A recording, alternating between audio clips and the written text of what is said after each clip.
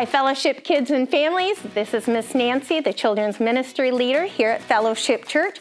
And guess what? I have a life lesson for you.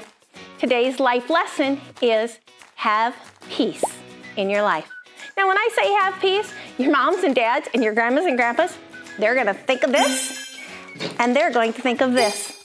Now, that is not what I'm talking about. Boys and girls, I'm talking about the peace that we can have from God, and we carry it right here in our heart. Peace is one of the fruits of the Spirit. And in John 14:27, it says, "My peace I give to you. Do not be afraid." We don't have to be afraid because we have a connection and peace from God.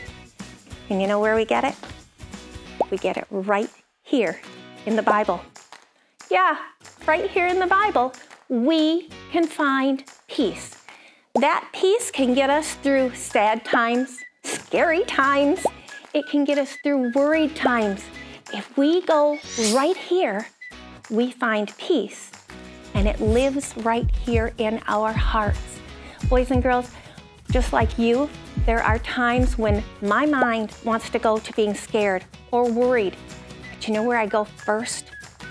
I go here, and in here, I find peace because I know that the things happening around me, they're temporary, but what isn't temporary is my relationship with God. You also have that relationship, and through that, you don't have to be afraid. Find that peace and let it live right here in you. Boys and girls, when you come to children's ministry this Sunday, guess what you get to do? You get to make a peace parrot.